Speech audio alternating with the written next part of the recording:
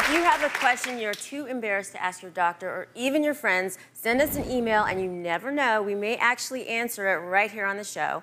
Well, our next question came to us via email from Robert in Wichita, Kansas. He writes, "Hi, Dr. Sears. My son developed little white bumps all over his chest after having strep throat.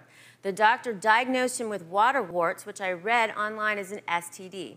How did he get them, and how can I prevent them from spreading to my other kids?" Aha, water warts. Well, first off, it has nothing to do with strep, so that was just a coincidence. But there's a medical term for these. We call them molluscum contagiosum. And that sounds pretty scary, doesn't it? Yeah. But it's really harmless. Let me show you what they look like. Like she said in her letter, her email, little white bumps. They're just a couple millimeters wide, and they look like they're filled with a little cheesy whitish fluid.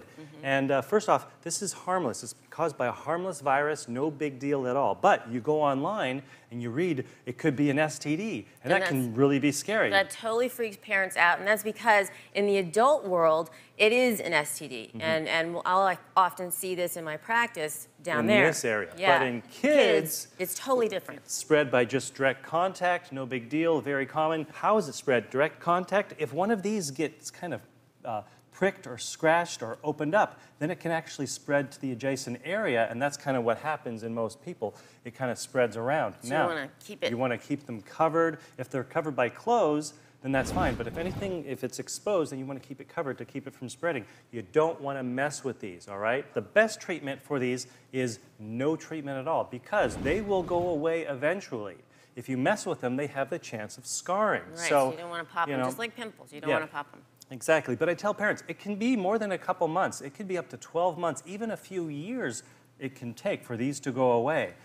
If they are somewhere embarrassing or they're really spreading, what I'll do in my office is freeze them with a little liquid nitrogen, just like we do to a wart, and that actually kills them, kills the virus, and makes these go away quickly. But let me show you.